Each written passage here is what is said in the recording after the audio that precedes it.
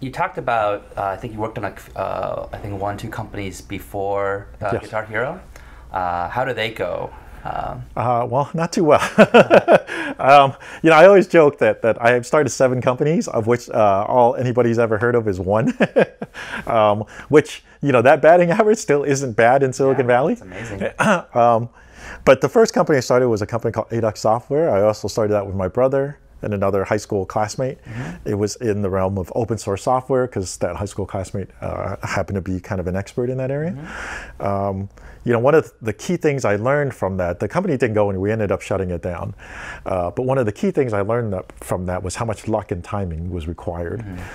Basically, we were in open source software. We had talked to a bunch of companies. They were willing to engage in us, but nobody really believed that open source software could be commercialized. And then all of a sudden, we made it, we made a decision at that point, like, well, no one's buying this thing, so let's just shut it down.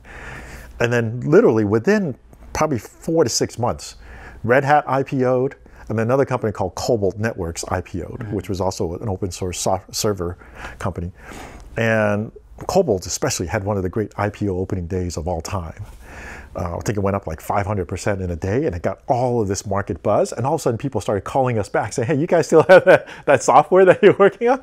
And by then, we said, "No, we shut everything down." And I realized that, well, timing and luck had a lot to do with being an entrepreneur.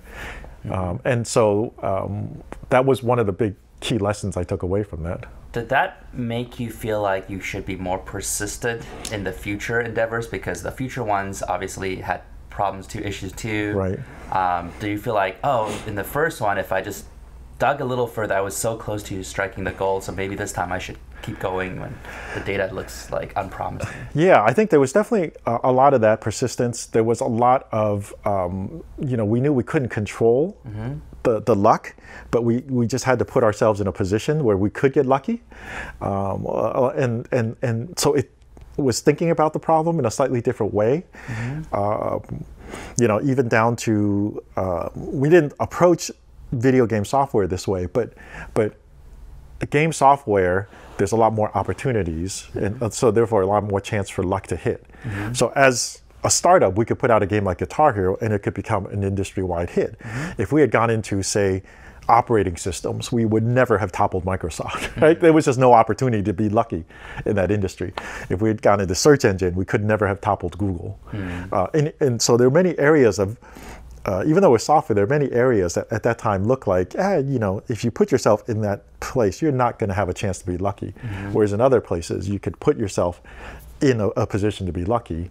And so I think in some ways we kind of learned from that first one is that we had to pick the products and pick our direction very carefully. And if we had, even within video games, said we're going to build a first-person shooter or we're going to build an MMORPG, then chances are we would not have been in a position. I see.